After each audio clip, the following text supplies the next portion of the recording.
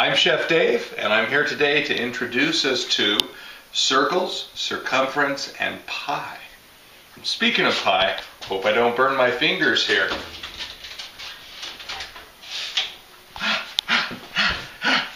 Okay, there's the pi. Now this is P-I-E, okay? This is P-I-E. Now, I want to introduce us to what a circle is. Here's a great circle on the outside edge of that pi, okay? Now, this red line going straight through the center from one side to the other, that's called the diameter. So if I made a cut from one side to the other, that is the diameter that goes across, okay? Now this green line right over here, that is a radius. It kind of is like a ray that goes out from this center point, kind of like the sun, and then it goes over to the side here.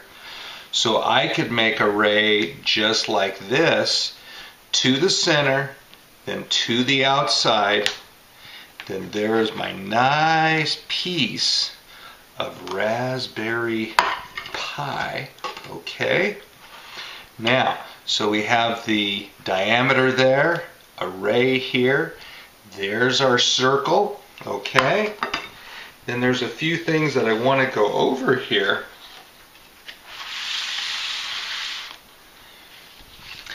Now, circle comes from the Latin word, you know, the old Romans, the ancient Romans, they used the word circulus, and from that we get circle.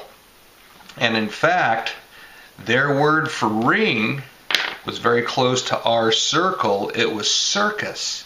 In fact, most circuses, they have 2 or 3 rings where the animals and performers do their shows, okay? All right, now, but the Greeks, they gave the name to the middle line, diameter. Now, dia means across, and meter means to measure. So the Greeks said to measure a circle across is called a diameter. Okay? Now, the word radius, it comes from the word ray. Kind of like how the sun sends rays to Earth through space. This center point of a circle is kind of like the sun that sends a ray out just like this. So this ray or radius goes from the center to the outer edge of the circle. Okay? Now on the very edge of the circle is what's called the circumference. That's kind of like the, you know, the outer ring of the circle. So this blue right over here, that is the circumference. And circumference basically means kind of like circle. Circum is circle, and ference is kind of like a circle fence, a fence that goes around the circle. Okay? Now I said I would introduce us also to the word pi. Well, there's a different pi. And that pi is an ancient Greek symbol, really an ancient Greek letter. Pi says pi. Here's that ancient Greek letter, which is our mathematical symbol. Now here's what pi means.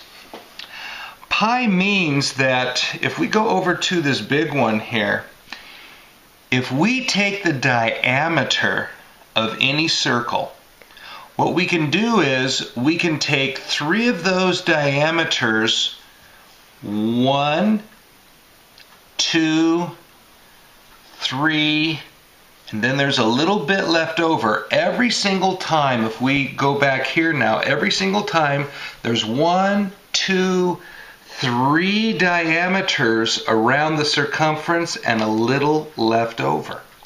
Okay? Now, the ancient Greeks, after, measurements of probably hundreds or thousands of round objects, they noticed a pattern.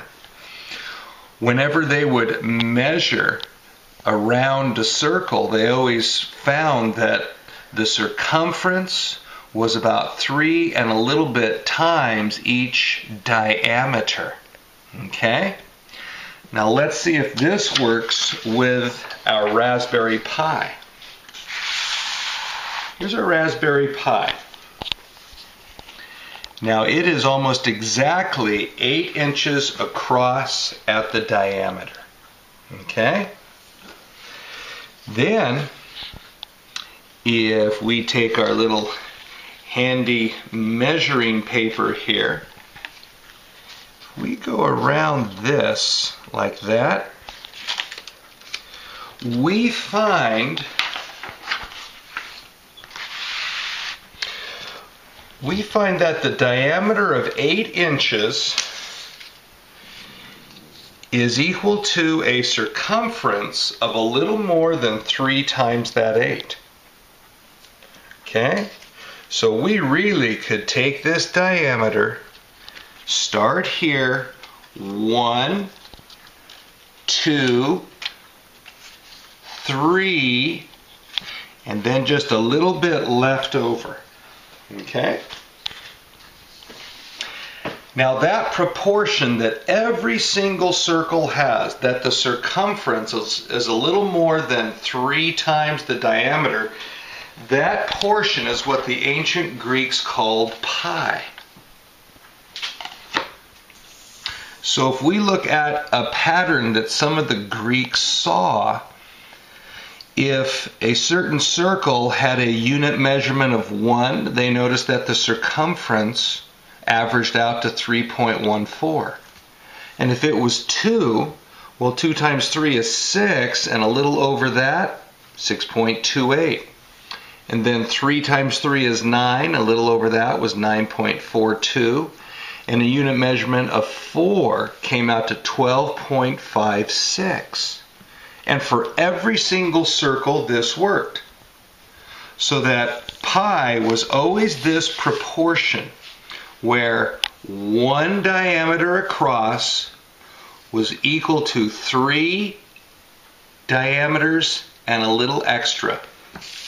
And so we call in decimal terms pi as 3.14. Okay? All right. I hope that was a good introduction to circles, circumference, and pi. All right?